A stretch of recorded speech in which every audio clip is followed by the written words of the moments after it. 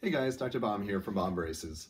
During this difficult time when we're not in the office quite as often, I thought I would take a moment and go over some of the things that can come up with a rocket expander and helpful tips how to recover. Alrighty guys, so this is one of my favorite appliances to use. It's called a rocket expander. If you have one, I've probably explained to you why I like it so much. It's kind of sleek in design and fits comfortably behind the teeth. Once we put it in, it stays in usually pretty securely and keeps working for a long period of time without needing too much adjustments. But there are some things that can come up with it, and I want to teach you what you can do to help get yourself out of trouble or any mild discomfort. So this is a good looking rocket expander right here. The rings are securely fastened to the back teeth. It's fit really nicely, and the two arms are nicely connected in the front. I'm going to bring one over here that's not doing quite as well. One of the things that could happen to these expanders or anything orthodontically is something can come loose. That's why we ask you to stay away from the sticky, chewy candy and gum. So one of the things is if a ring in the back, either one of these were to become loose, you might notice it when you're chewing that it slides up and down off of the tooth, that it's not tightly glued on anymore and it slides around. So the solution there is pretty simple. Just reach in there, back of your mouth, and kind of lift it up to get the ring to come off the back tooth.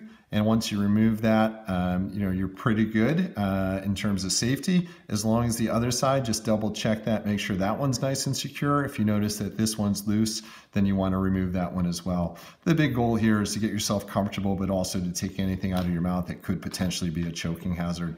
So if either of those rings are loose, you just slide them off, and then do me a favor and keep the pieces of the expander someplace nice and safe. Maybe put them in a Ziploc bag and tuck them away until you're able to come back into the office. One of the other things that can happen with these expanders, and this is easier to show you on the table here than on the model because the model's not flexible and forgiving like your mouth is.